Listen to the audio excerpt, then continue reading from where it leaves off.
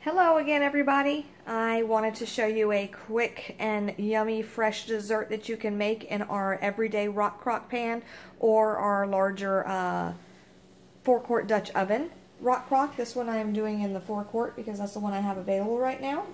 But what you start with is you start with some yummy strawberries. I went ahead and sliced these up really quick, about 2 pounds. But I wanted to show you how to use a simple quick slice here. This here is our quick slicer, and it can slice mushrooms, zucchini, cucumber, strawberries, and slices them pretty quick. So I'm going to take a couple of my strawberries and just show you real quick how to get that done quickly. Let me get you set up here. Okay, so all of our products that have sharp edges come with some type of a cover or case to keep them protected and so you don't cut yourself. And I'm simply taking these strawberries and placing them on the tray here. And I'm going to line up my strawberries here. And make sure I have them going the right way here. And you simply press them down into the groove. And then what you have here is some sliced strawberries. I'll be using that again soon for another video.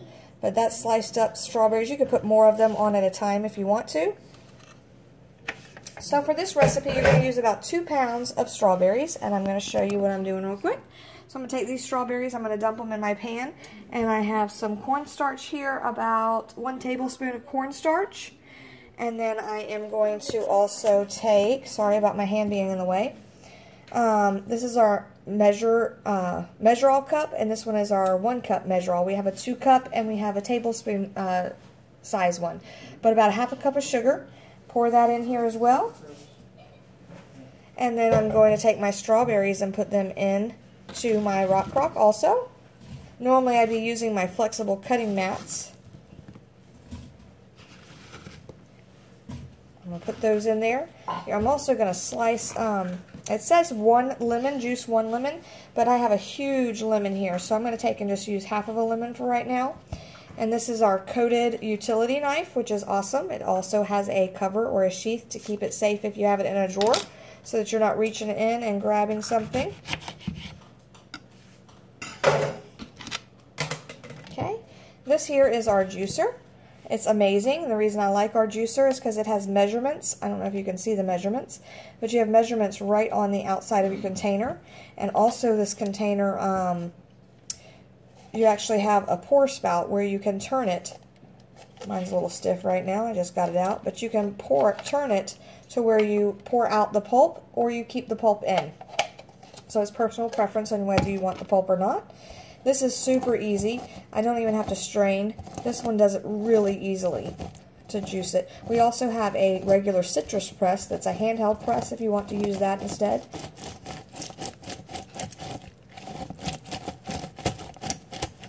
And there you have it, a juice of a lemon. And I'm going to just go ahead and pour that on into my mixture.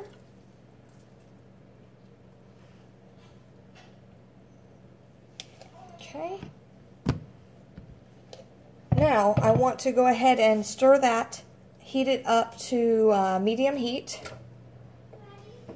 And while I'm having that on medium heat for about 10 minutes, I'm keeping it on a simmer. And while I'm doing that, I'm going to use my mix and chop, which they come in black. This one is an older version of the Help Whip Cancer.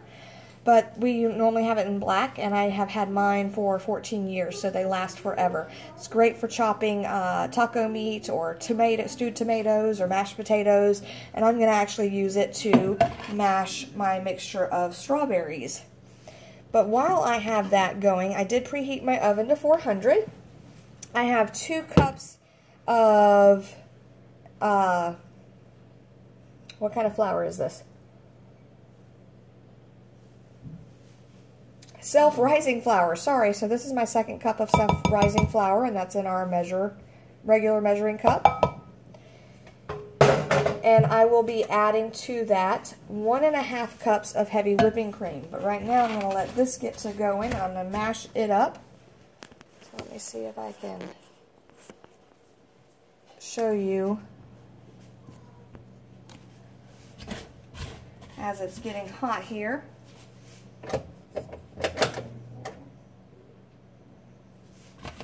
Like I said, you want to get this to get a good coating with the cornstarch and the sugar all in it. You want it to get all juicy and yummy. It's going to be like a strawberry shortcake when we're done with it.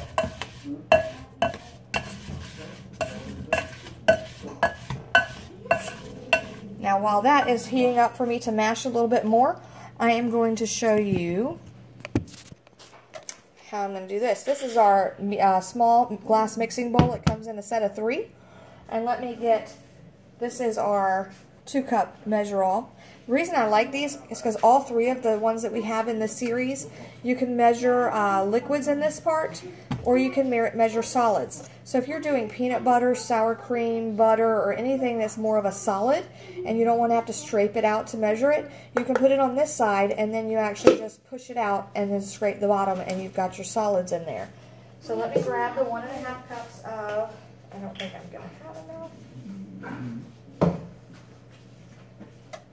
Nope, I used it. Let me get some more.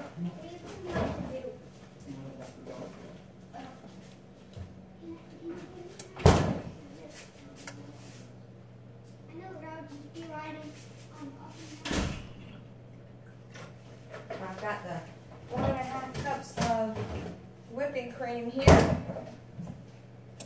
And I am going to pour that in. This is going to form almost like a dumpling drop on the top of it. And I've got my stainless steel whisk here. We have 2 sizes. We have a regular size and we have a small size. I'm going to whisk that together really quick just until it forms. It's going to form like little dough.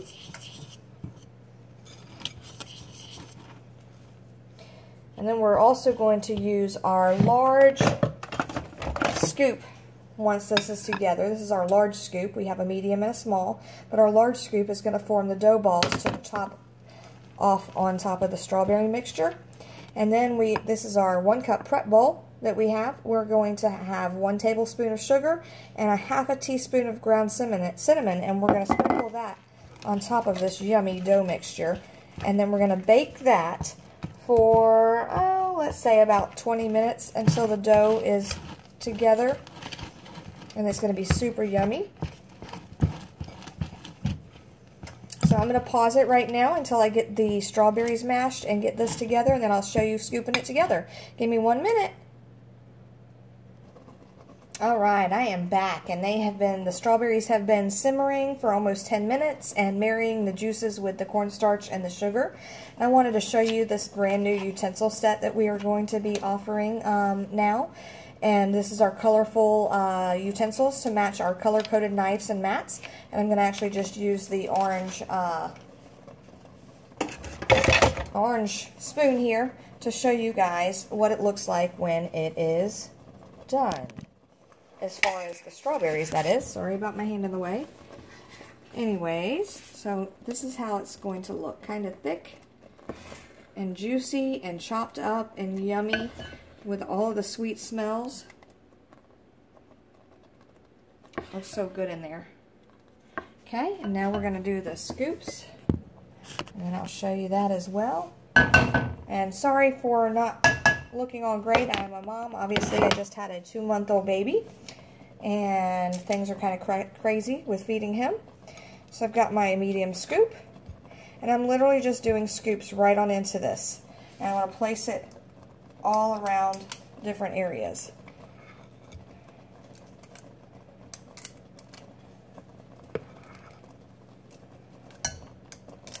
It makes little balls. I'll show you when I'm done.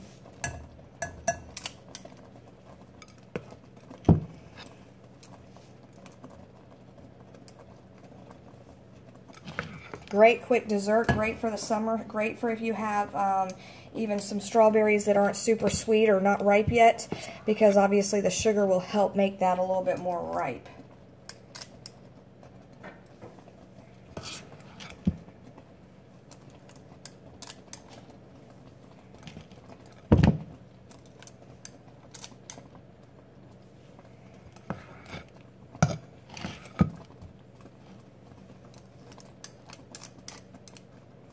almost done here.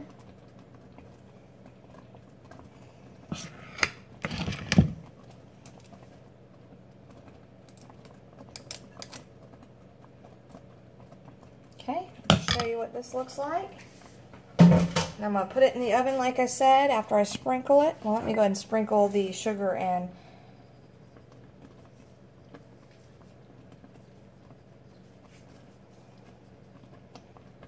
cinnamon.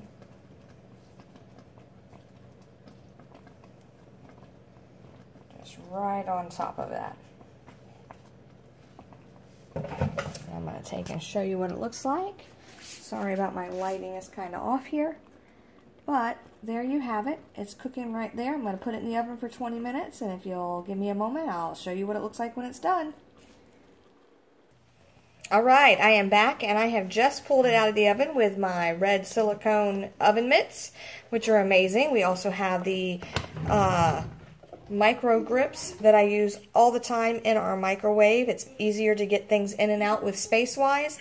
Plus, these are awesome for having pasta shells that you stuff. Put them in here so that you can stuff them without burning your fingers. So, I have used my cake tester here to dip into the dough to make sure that they are done. So, Tom, can you come grab me a white plate up here, please? I'm going to show you what it looks like coming out of the oven. If I had smell-o-vision, it would be amazing. That cinnamon sugar just smells so good with the strawberries. Super, super yummy. Now my husband's going to grab me a plate real quick so that I can scoop it up. And he's taking care of our little one right there. So he's going to get me a plate so that I can dish it out and show it to you. Thank you. Say hi, Brady.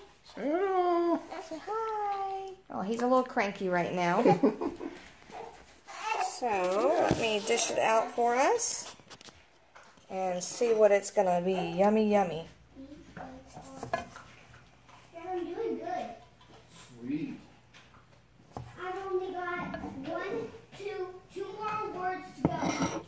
Doesn't that look delicious, guys? Oh my gosh, see the steam coming off of it? Oh, that's so yummy. And something else I want to show you real quick that you can add to it.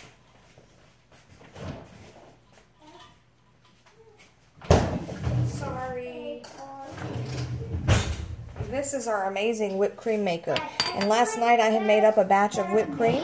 It literally takes 30 seconds and 3 ingredients to make regular whipped cream. Powdered sugar, vanilla, and a heavy whipping cream. And you pump this for 30 seconds. And it becomes such a great topping. And I'm going to just top that off with a little bit of yummy whipped cream. You can obviously keep it in the fridge for a while. And this is not as thick as if I had just gotten it pumped up because I didn't pump it a lot. So you're going to top it up with some fresh whipped cream, and it is super, super yummy. Thank you for watching. I hope you love this dessert.